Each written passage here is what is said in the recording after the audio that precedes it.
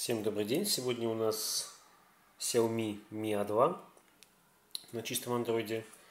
Давайте посмотрим, что это за аппарат. Приехал он нам в стандартной комплектации, естественно. Помимо USB Type-C, что очень приятно, в комплекте еще идет вот такой вот переходничок на наушники, так как у самого телефона разъема для наушников нет. То есть либо переходник ставите, либо беспроводные наушники. Далее.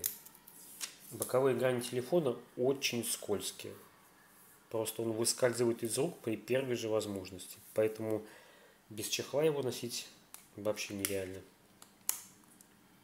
Стандартный чехол, который идет в комплекте, достаточно хлипкий. И лучше, конечно, сказать отдельно оригинальный чехол, что повысит живучесть телефона на какое-то время. Так, по комплектности у нас все. Ничего больше особенного здесь нету. Теперь сам телефон. Дисплей очень приятный, красивый, с хорошим разрешением. У нас версия на 4,64, 4 оперативной памяти гигабайта и 64 постоянной.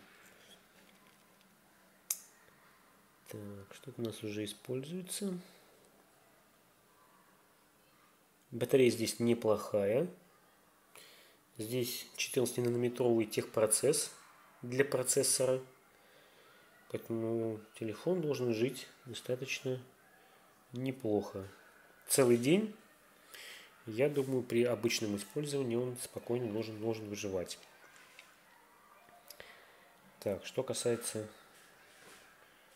экрана, давайте посмотрим.